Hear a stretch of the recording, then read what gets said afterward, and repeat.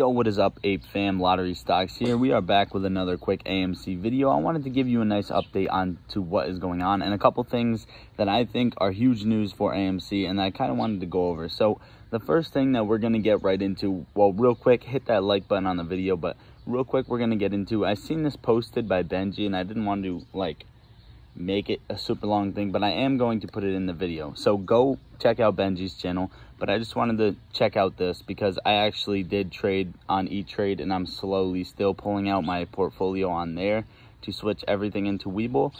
But 800% margin requirements to short AMC and GME using E-Trade. This is from today. Now what is happening? I'm going to read this, but just know that this is only E-Trade. This is also only speculation. He doesn't show any proof that it's actually an E-Trade member, but it does look like it from what I know about E-Trade.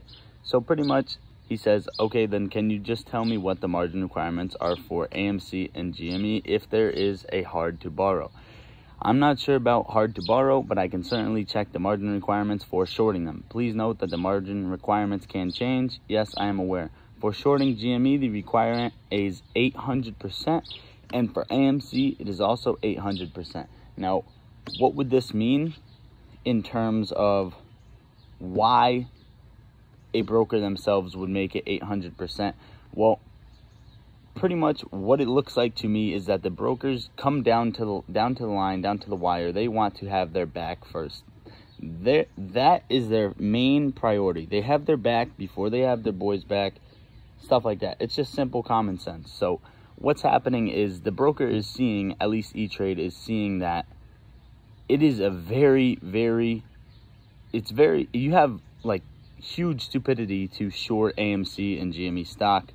And that's why they're saying you need a very high margin requirement because we don't want to have to back up what you lose on the table. You know what I'm saying?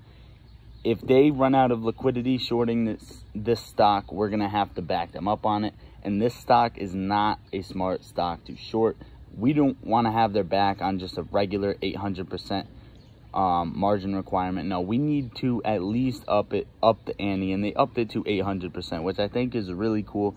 And like I said before, the news that comes out has been either neutral or bullish or apish. It's never on the downside because there is no downside. We buy and hold and we win. Now, the next thing I wanted to go over is the fails to deliver in June. So this is 1, 2, 3, 4, 7th, 8th, 9th, 10th, 11th, and 14th of June. You guys seen the prices right here. Now, wherever these failures to deliver come actually in from, because not all of these is from naked shorting.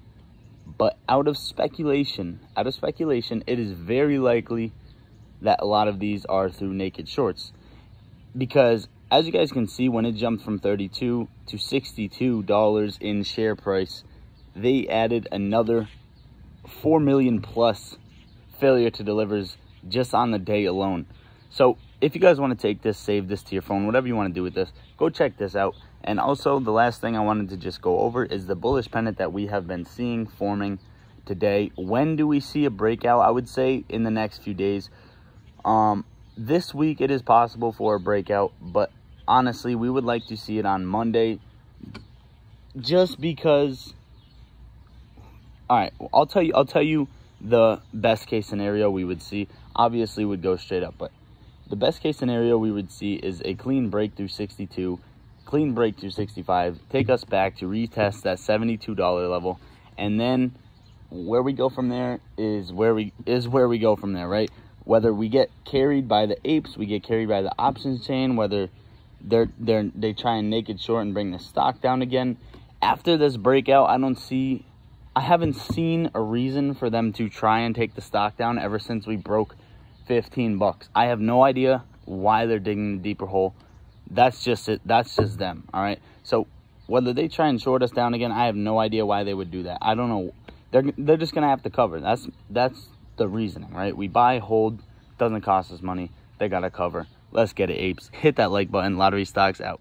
We gon' get to this bag when we focus on gunplay, but trapping is all that we got. All of us gon' make it one day like church.